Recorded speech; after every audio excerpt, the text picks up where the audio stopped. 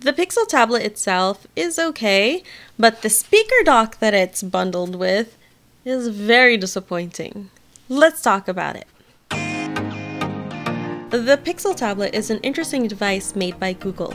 It's a pretty budget, maybe mid-range Android tablet, and this isn't really new since Google has made other Android tablets before, but its standout feature is that it's bundled with a speaker charging dock. By the way, if you're new here, welcome to Carrie on Accessibility, where I talk about tech and accessibility. There's a lot of great videos out there talking about the Pixel tablet, its specifications and design, but in this video, I want to focus on the tablet from an accessibility point of view and my experience as somebody who's visually impaired and uses a screen magnifier and screen reader. I'll talk about the tablet itself more a little bit later, but I really want to talk about this dock first. You can magnetically attach the tablet to the dock where it can charge, and it has a speaker. The magnets are pretty strong, and it's pretty easy to learn the position to attach the tablet, even non-visually, though I will mention it does take a little bit longer to figure out how to do it one-handed,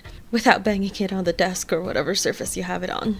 I love this idea. At their developer conference, Google made a great point when they said that tablets mostly stay at home in some random spot or drawer and mostly don't have battery when you actually want to go and use them.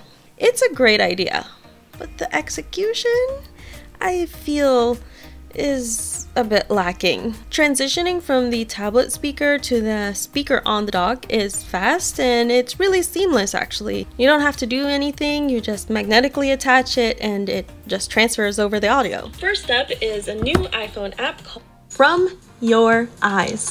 The way it works is a user can either take a photo or upload an image and it will send it to an AI, and the AI will send the user a draft visual description. If there's a problem with the or it needs to be enhanced. I'm not an audiophile by any means, but even for me, it's really just not great. It does add a little bit of bass, but not much volume. It also just sounds kind of muddy. When I use a screen reader or listen to an audiobook, I don't like using the dock. It's got too much bass for me and the voice clarity suffers. I guess it's not too bad when it comes to music though, as long as you're not too picky. I really can't tell between different bit rates and hertz and whatever audio enthusiasts really like, but even I can tell that this is not a great speaker. Google sells this dock for $129 if you want to have maybe extra speaker charging stations around the house, if anybody wants that. However, the speaker has no built-in battery. You have to have it plugged in all the time. It does put the tablet at a really great angle for me as a person who's visually impaired and needs to look at things closely and uses magnification. It's like a tablet stand. And I found myself carrying the tablet around the house on the dock, but not plugged in because I didn't want to be tethered to an outlet. It feels kind of silly just using the dock as a stand. I could easily just use a $20 or $30 one from Amazon and it would have been the same functionality, maybe more, because at least on the stands I can adjust it. But if I could walk around with the speaker stand combo, that would be pretty cool. On the flip side, the dock is pretty useless if the tablet is not connected. It's just this not so pretty decoration on the desk or counter that's just always there. Why couldn't it act like a Google Home Nest Mini when the tablet wasn't attached? For $129, you could buy 2 Home Nest Minis and the speaker wouldn't be a huge downgrade. You'd probably have enough left over to also get a wireless charger too. What about the tablet though? Does it work well for somebody with low vision or somebody that uses a screen reader? Well, I do find it a lot better than the dock. By the way, I did an unboxing. If you want to check that out, I'll put that in the cards and in the description too. Something I really like about the Pixel tablet is that it has a fingerprint scanner on the lock wake button, which is definitely a great thing. It's much better than having an under the screen sensor. That was a constant frustration for me on my Samsung Tab S8 Plus. I ended up just turning it off for that device because I really had a hard time finding the right spot to put my finger. It's already enough of a challenge to do that on the phone, but on a big screen tablet? No, thank you. Having the fingerprint sensor on that lock button was just really nice, and I think it was a great decision. Good job, Google. Now can we please continue that trend on any other tablets and maybe on your phones too, please? The Pixel tablet has an 11-inch IPS LCD screen, and the resolution is 1600 by 2560, which is perfectly fine for me, but it's seriously disappointing that it doesn't have an OLED screen, or that they don't have an OLED version of the tablet. That's just so much easier to see for somebody who has low vision and looks at screens really closely. When something's supposed to be black on the screen, let's say a background in dark mode, I want it to be really black instead of the grayish color that it turns into when it has an LCD backlight. OLED screens are just far better for contrast. The Pixel tablet has a 60 Hz refresh rate. Maybe I'm just really too blind to see it, but I can't personally tell a difference between 30, 60, 90 or 120 Hz screens. Can any other low vision users out there tell the difference? Maybe? What I think matters more is the 500 nits of brightness, which I find enough for inside, but definitely not bright enough for outside in the sun. The font size and display size can be adjusted to be pretty large. I think it's really comparable to my Samsung tablet, especially when Android 14 comes out with even larger fonts.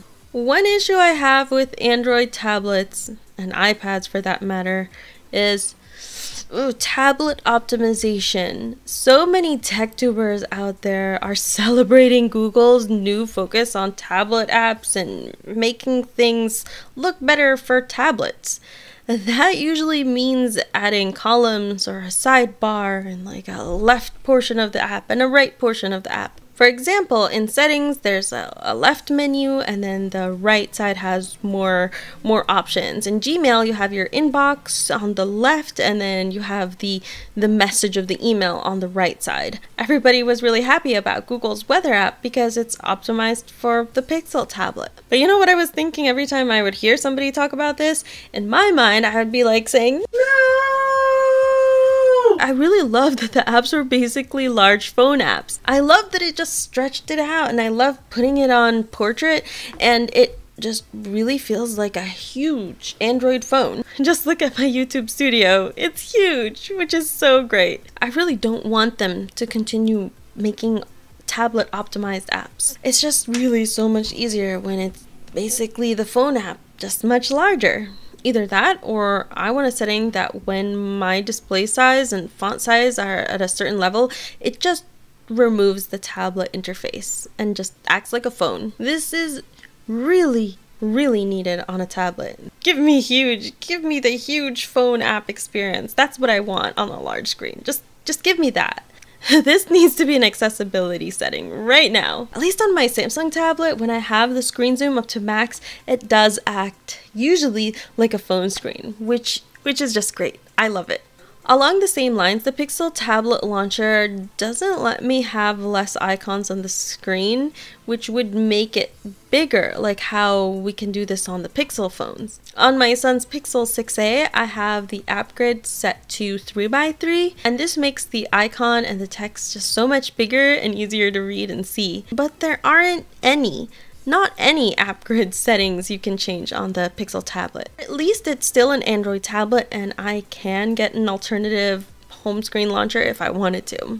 For the most part, I think tablet works alright for me in my experience. It's not a high-end tablet or Android device, so it does run a bit slower, I feel, in my experience. For context, I'm also using the triple tap magnification that usually causes more lag, but I don't know if it's more than usual or if it's TalkBack that's actually slow. It just maybe the processor just can't handle all the different accessibility settings and features and resource-intensive apps at the same time. I think the experience on my Samsung tablet with TalkBack is a bit faster. But other than that, it was generally fine. I didn't really have any problems swiping or double tapping or exploring the screen.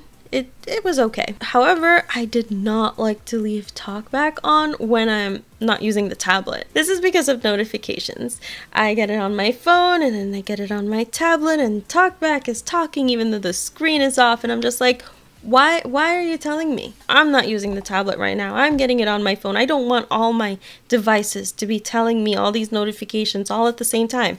That is just unnecessary. I don't know if there's already a setting, but if there's not, Google needs to come up with a setting where we just get notifications on the device that we're using. I feel like my experience was pretty similar to John from Blind Android Users podcast when it comes to the Pixel tablet. And if you haven't yet, go check out the Blind Android Users podcast because they have some pretty great stuff over there too. Something that I forgot to mention is the fact that the Pixel tablet does not have haptic feedback. And in the beginning, it didn't really bother me all that much, but the more I used it, the more I wished that it had some type of vibration. I didn't really use hub mode because I much preferred just setting the tablet on the dock and using it still as a tablet. But I did use Google Assistant, and I mean, I think it worked as well as Google Assistant usually does. I think there has been some improvement of Google figuring out which device you're speaking to when you say, "Okay, Google." It's still not perfect, but I feel like even though I have my phone and my tablet and another Samsung tablet, not everything answered all the time. So I would call that an improvement. Adding multiple users is also pretty easy on the device. I was able to set up my son's account and turn on TalkBack, and it's really easy to switch back and forth, and that was pretty nice. I also really like the very large pin numbers. That's pretty cool. But I much prefer using the fingerprint scanner. One thing I forgot to mention earlier is that at the bottom of the tablet, on the bottom edge, they have these little rubber strips. So if you put it down on a counter and lean it against the wall, it actually stays put, which is a nice little touch. I feel that the tablet is a pretty average, run-of-the-mill Android tablet. It's a Pixel one, so it has the Google Pixel-y stuff. And the price is certainly nicer, but I don't know. I wish that they could either sell this tablet without the dock for a lot cheaper or improve the speaker dock. I would really prefer improvements to the speaker dock without increasing price.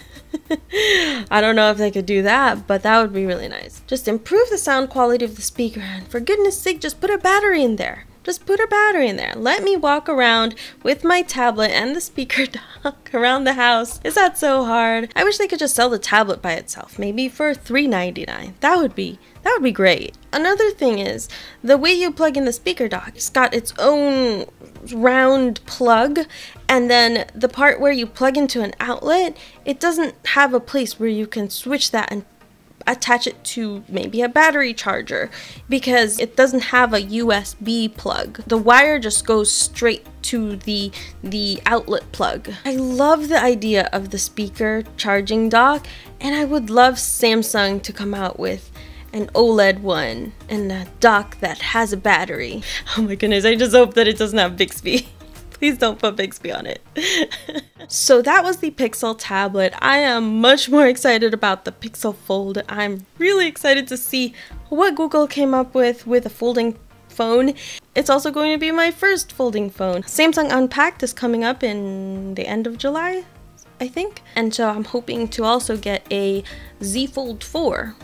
No, Z Fold 5. We'll just have to see the difference between the Pixel Fold and the Samsung Z Fold 5. What do you think about this tablet? Or if you want to share your ideas about foldables, let me know down in the comments. That's it for this one. Thank you so much for watching, and I will catch you in the next video.